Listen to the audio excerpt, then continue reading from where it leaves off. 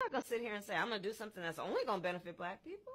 No. And taken to the Americas, to the Caribbean, to be an enslaved people. What happened here must always be remembered. It cannot be denied. It must be taught. History must be learned. And we must then be guided by what we know also to be the history of those who survived in the Americas, in the Caribbean, those who proudly declare themselves to be the diaspora. I'm not going to sit here and say I'm going to do something that's only going to benefit black people. No.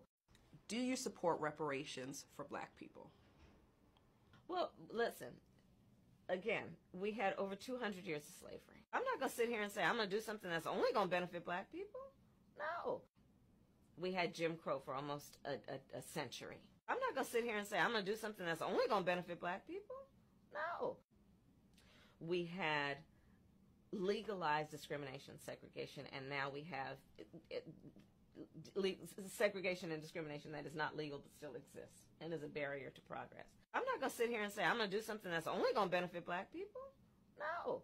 We have disparities around housing. We have disparities around education. We have disparities around income. I'm not going to sit here and say I'm going to do something that's only going to benefit black people.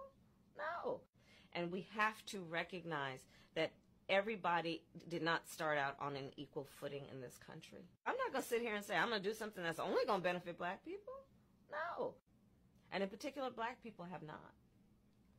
And so we have got to recognize that and do something about that and give folks a lift up. That's why, for example, I'm proposing the LIFT Act. I'm not going to sit here and say I'm going to do something that's only going to benefit black people. No.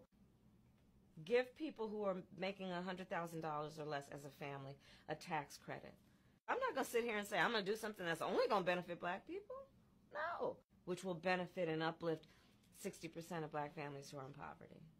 So by default, it affects black families, but there's not a particular policy for African Americans that you would explore.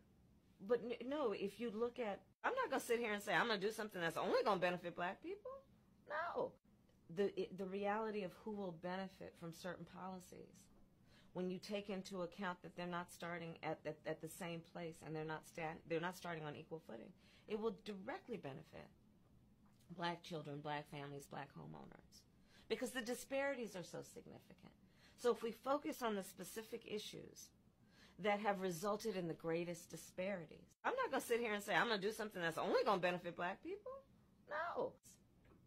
And we understand that that's part of why we're doing it. Listen, the reality also is this. Any policy that will benefit black people will benefit all of society. Let's be clear about that.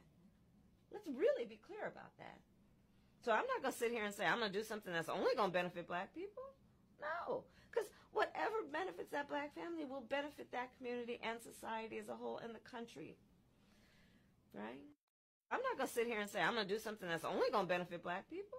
No. I'm not going to sit here and say I'm going to do something that's only going to benefit black people. No.